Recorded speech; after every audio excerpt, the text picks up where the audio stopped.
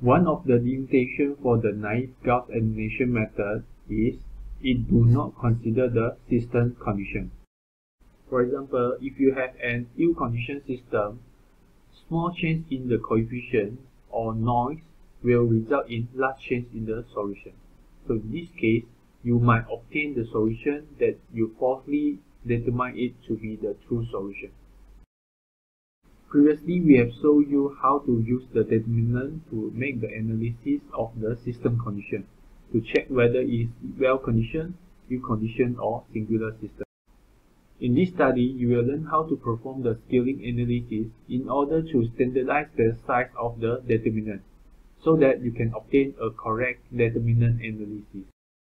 The first improvement that we can perform for the Gauss elimination is use the determinant analysis. We can find the determinant for the matrix A is the system matrix AX equal to matrix B. So in this case, based on the value for this determinant, we can tell the system condition either it is singular system, ill-conditioned system, or the well-conditioned system. Determinant not equal to 0 indicates it is a well-conditioned system. Close to 0 within plus minus 0.1 indicates it is a ill-conditioned system.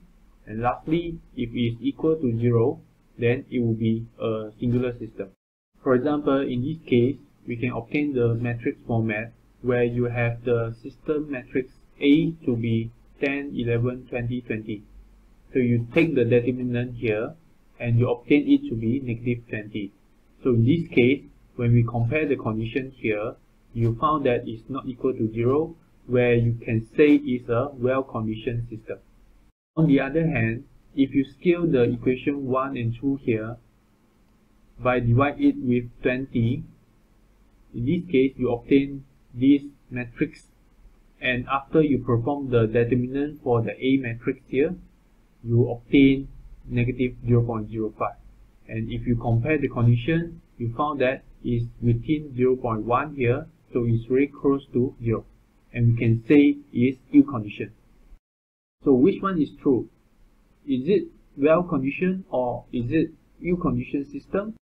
In fact, the first study here is wrong, where the well-conditioned system is wrong because you take the determinant without scaling.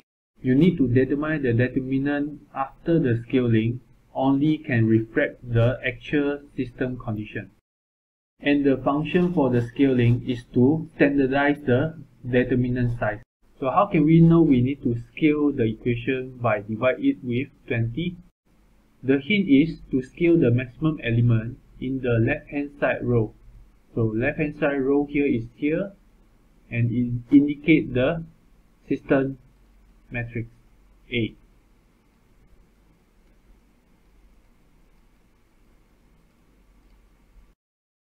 On your left hand side, the maximum element will be 20. So in this case, you need to divide 20 so that you obtain the maximum element become 1. So on the second equation, also you have 20 here. So you need to divide 20 in order to obtain maximum element 1. So 10, you need to divide 20, you obtain 0.5. 11 divided by 20, 0.55. And don't forget on the right hand side, 100 divided by 20, you get 5. Divide 104 with 20, you obtain 5.2. If let's say you have a new system matrix to be 30 here, so in the first equation here, you must divide with 30.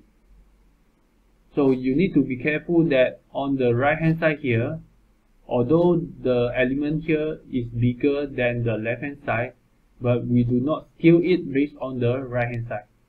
We always scale it based on the system matrix. Bear in your mind that you need to perform determinant together with the scaling analysis in order to identify the system condition accurately. In this example, you see the left hand side matrix, which is the system matrix here. For each row here, the maximum element is not equal to 1. And for the next row, the maximum element is not equal to 1 as well. If you determine the determinant directly without the scaling, then in this case, although you obtain the answer equal to 8, which indicates well-conditioned system, but we are not sure because the determinant that you have might consist of error. So we should not do this, and we should perform the scaling first before we determine the determinant. So we scale the first row here to let the maximum element equal to 1. To do this, we need to divide it by 3. So we divide the first equation by 3. So for the second row, we need to divide by 2. So you can see that for the first equation, you divide it by 3, so that you obtain the first element here to be 1. And you divide it with 2 for the second equation, and you obtain the element here to be 1. And if you check this determinant, you found that the maximum element is 1. So this means that you perform the scaling successfully. After calculate the determinant, you obtain 4 over 3, which is not equal to 0. So in this case, we can say the actual system condition is well-conditioned. So for well-conditioned system, we can continue to solve the problem to obtain a unique solution.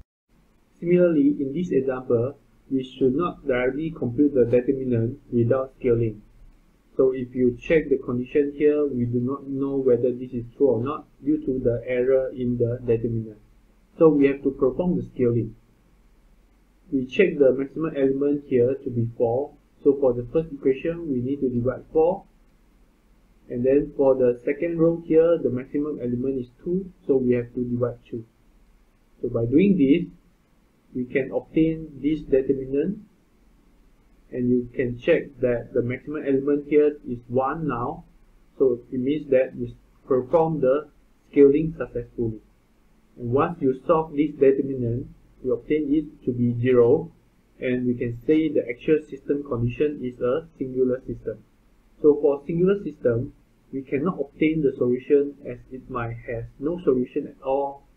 As you can recall in the graph, there is no intersection, or it might have infinity solution, where you have intersection and infinity point. In this example, if we check the system matrix, we found that the maximum element is not equal to 1. So we cannot find the determinant directly from here, and you have to perform the scaling. And we check the element, the maximum element here to be 20. So we have to divide 20 for the first equation to obtain the maximum element here to be 1.